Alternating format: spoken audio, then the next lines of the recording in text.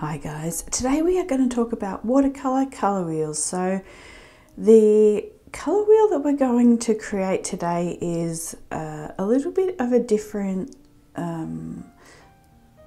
approach than a regular color wheel, and we will kind of get into that as we do it. But you can see here that I have always been interested in different styles and types of color wheels through my sketchbooks, through my artworks. I've created color wheels for journals, and I'll kind of show you a little bit. You can see here that I have done sort of a color wheel, like a spinning one, more of an interactive one that I created in some of my journals for Heirloom Luxe. So this one I just kind of did one in the back of kind of one of my planners, and I still get questions about this one from Instagram. So you know, I have kind of a different approach and sort of varied approaches to color wheels and how I like to do them. So in this video and the next one we will kind of go through and I'll show you some of the different ways that I like to create them. And I imagine that you've probably seen Irit's color wheels videos, which I highly recommend. They're so lovely. And Aliona, she's doing beautiful color wheels, and I really loved the one about the Van Gogh palette. So yeah, really interesting stuff, and the way that everyone does them is different. So you can see here that first of all we start with the actual color in the middle, and then we dilute it with water to create a tint. And then I mix the actual color with the pearl white, Daniel Smith pearlescent white, to get a sparkly tint. Then I mix it with the Schmincke Caput Mortuum to get a shade, and then I will mix the color with the hematite to get the darkest shade we can get there. So you will be able to see more of this, and it will become more apparent as we do the mixes and everything. So first of all, let's just go in, and I will explain to you as well why I chose those colors more as well. So you can pick different colors that are more suitable to the colors that you mix. So we'll go into that later, but I'll just kind of quickly explain here. So what I've done is I've just used this protractor to create the circles, and then kind of measure, you know, in how many times I wanted to do it. So for the particular one we're doing now is 5. So we need 5 spaces, 1 for the middle one, 2 for the tints and 2 for the shades. And I think I used like a 3mm. So on the side of the protractor there you can measure, and you can use, you know, the measurement there and keep pushing it in however far. And then, so you can see what I'm doing here to create the kind of decal edge. I am going around with water, just water on my brush, and it makes it really easy to create this kind of decal edge. Now you can see there that I didn't put the water inside the circle, only around the outer part of the circle to create this, so we don't lose any of the area to put the color down.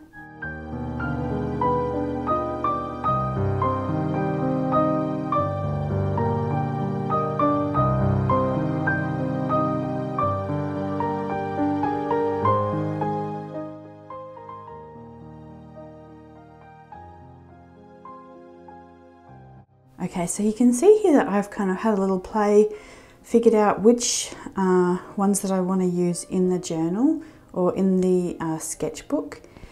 And I forgot to mention as well, this is continuing the sketchbook series.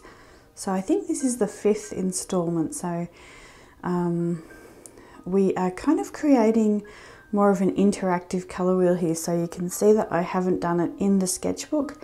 I'm actually creating it on a separate piece of watercolor paper, and then we are going to use some tiny brads to attach the color wheels in so they can actually spin in the book.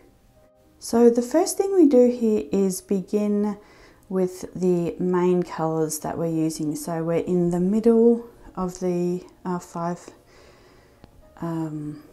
bands, and then we create the colour, and then I'm diluting it, so I just dip it in water once, and then I lay that colour down. And you can see that I lifted up a little bit of colour if I think that it's too dark, to create the tint here. So normally a tint is created by mixing a colour with white. So if you're using acrylics or oils, you mix it with white to get a tint, but we can just easily mix it with water and we can get a lighter version of the colour. So the next thing that I want to do here is mix the colour with Pearlescent White by Daniel Smith, and that will create a really soft and sparkly version of the colour. So the next thing here that I'm going to do are create some shades. So rather than mix it with a grey, I'm going to choose the Schmincke Caput Mortuum, because I really love mixing my shadow colours with a violet earth type colour. So whether it's Caput Mortuum or Daniel Smith Raw Umber Violet, something like that, to create these really beautiful, or like a Peril Maroon or something like that. So you can pick any colour that you really enjoy mixing for shadows there, but it might be a grey, and then, or like a neutral tint. And then for the last one, I'm using Daniel Smith Hematite, because I also use this quite often as my black in my palette, and so I like to mix things with that to create that depth.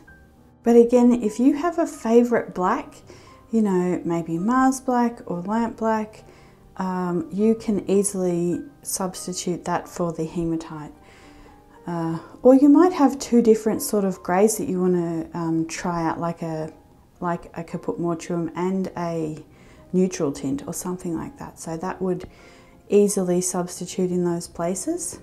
So you can see here that I'm going through the same process again for my next colour, which is Organic Vermilion by Daniel Smith. So the first colour was Azalea by Nibs Watercolors. So I will link the colours that I'm using and everything down below.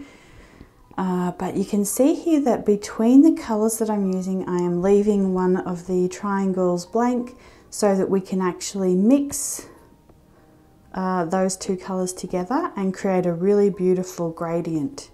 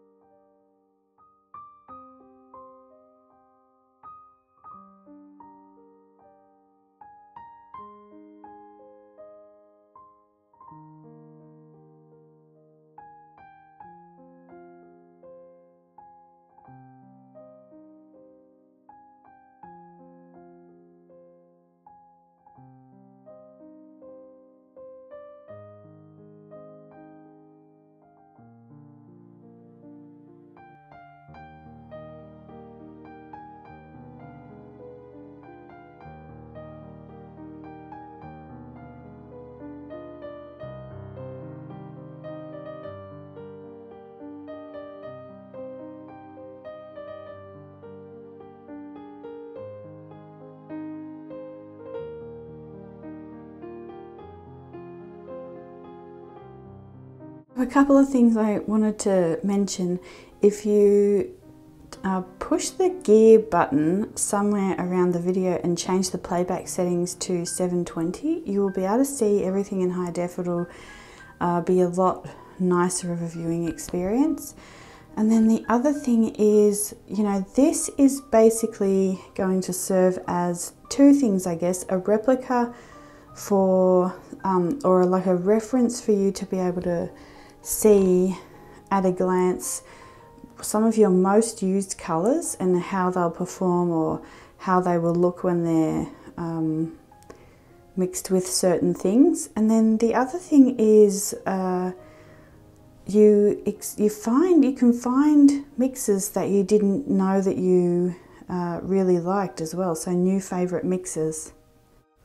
For example, I knew that I really enjoyed some of these, mixing the pinks and the purples with some of these shadows, and I always like the pearlescent white with everything, but I was really surprised at how much I enjoyed the blues with the shadow colours, and so I'll show you some of those mixes at the end.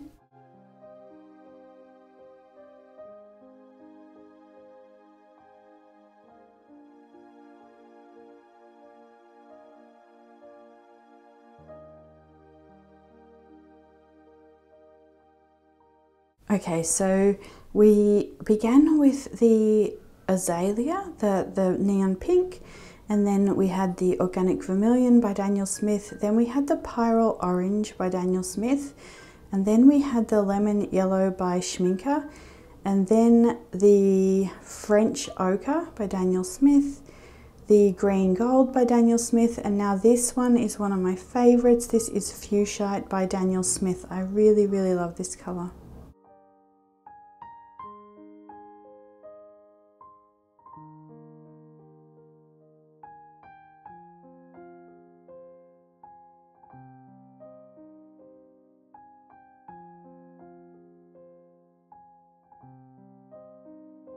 So this is a colour that has a natural sparkle to it, so it's really beautiful already.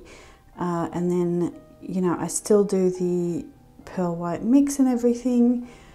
And you can see here that all of these colours I'm taking from my favourites palette. So they're colours that I recognise and use very often. So you could either do the same thing, or you could use colours that you don't use very often if you want to try, you know, different colour mixes and variations.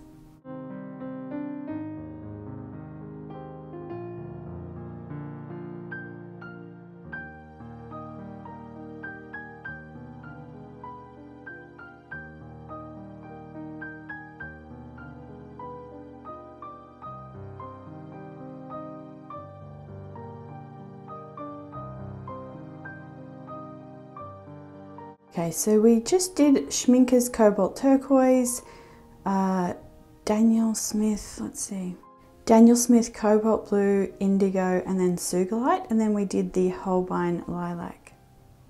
So I had thought I was recording, but I wasn't, but you can see there that I have mixed those colours together and created a really beautiful gradient between each colour.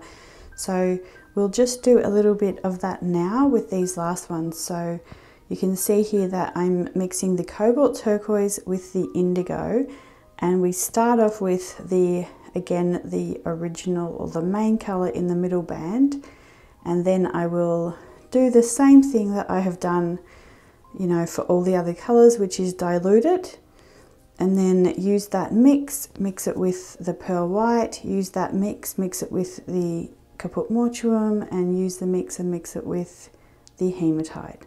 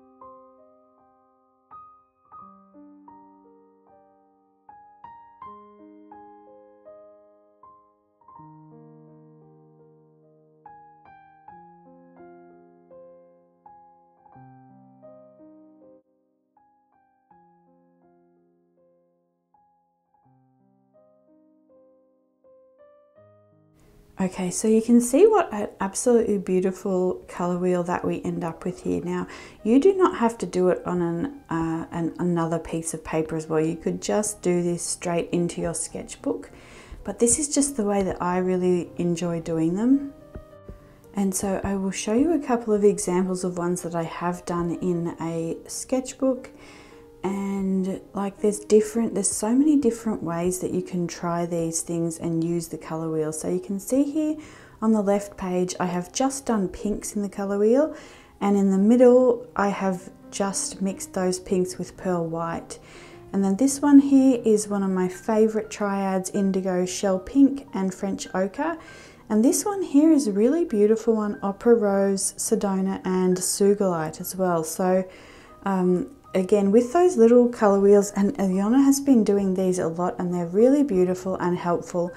You can just do a little tiny colour wheel and try a few different colour mixes, and it's really good to figure out colour palettes and things that you like and how they mix and how they work together.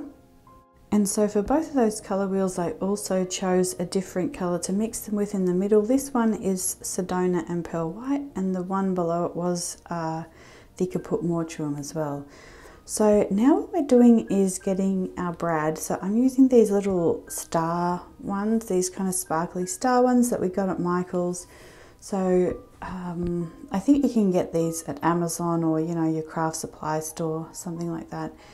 And we are just poking a hole through, but you can see here I've got a little scrap of watercolor paper. So what I'm doing is I am adhering the color wheel to the little scrap of paper, and then we're actually going to glue the scrap of paper onto the sketchbook so that I don't have to poke the brad through the sketchbook paper.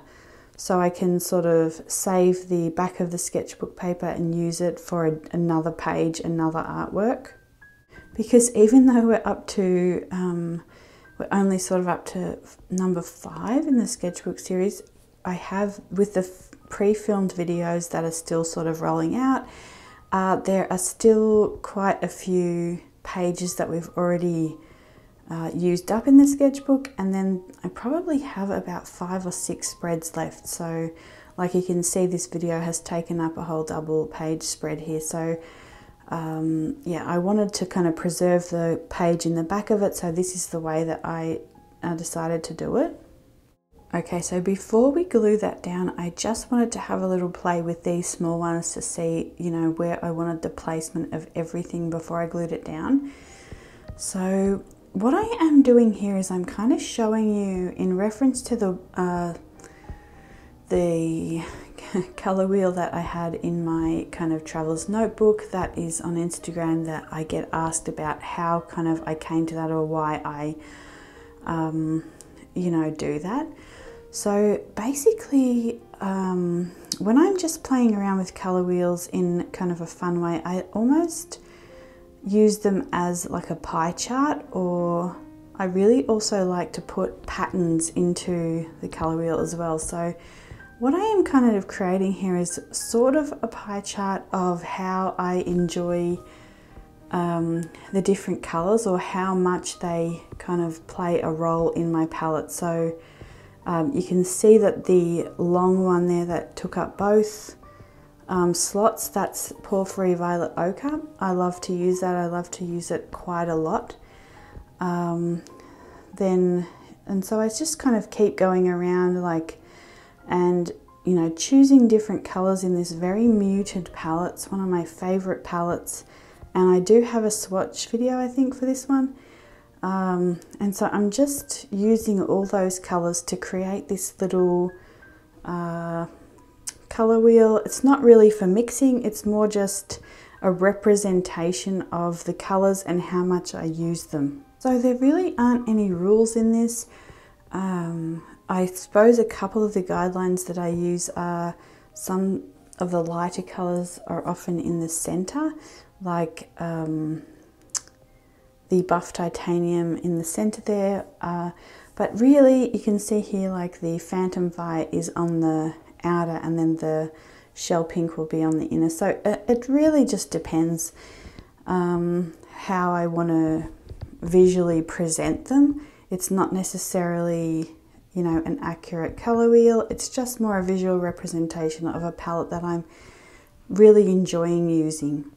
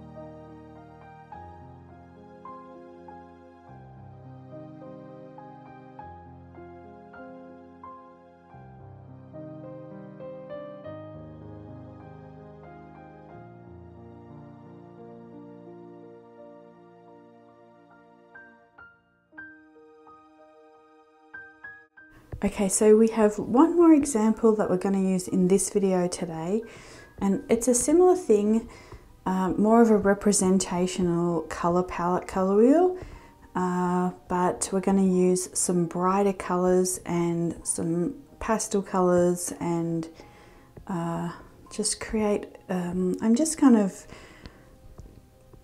this isn't even really a colour palette, I am just using colours and some mixes that I've been really enjoying all in one colour wheel.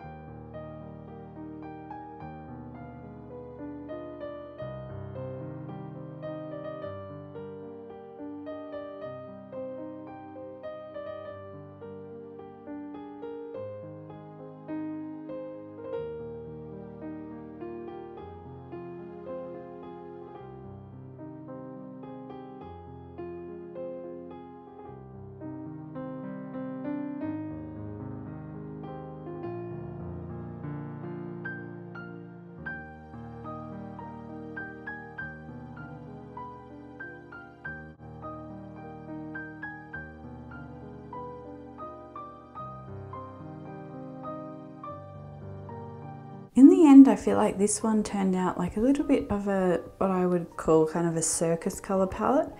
And this one has been little by little having patterns added to it. So when we do the sketchbook flip, I'll kind of show you how that's been coming along. But you can see here that once they're all completed, I have just put glue on the back, just on the little scrap of paper.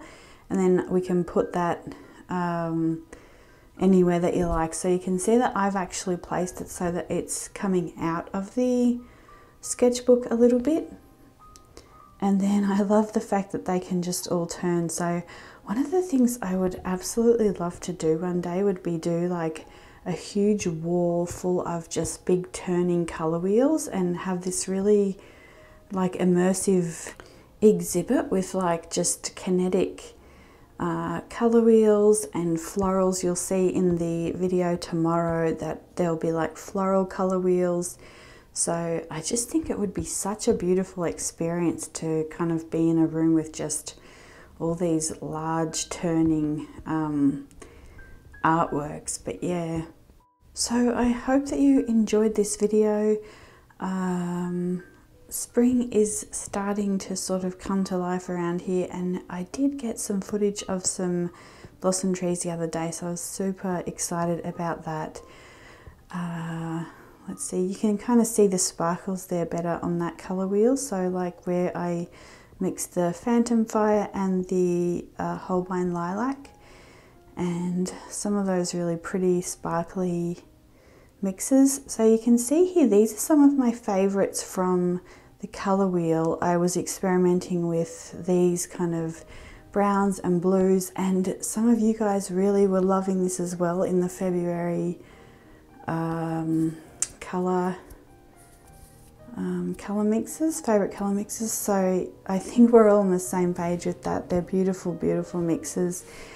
And let's see, so I'll just give you a little flip through of kind of what we've done so far. You can see that the cover page there is still blank, and that's something that we will work on more towards the end of the sketchbook. So we did this page today, and then tomorrow's video will be another one about colour wheels and kind of a different idea that I really enjoy playing with, and that is like to put patterns inside them. So have a lovely weekend, enjoy painting or whatever you're doing, and I will see you guys hopefully tomorrow in the sort of part 2, I guess, of the colour wheel videos. Bye.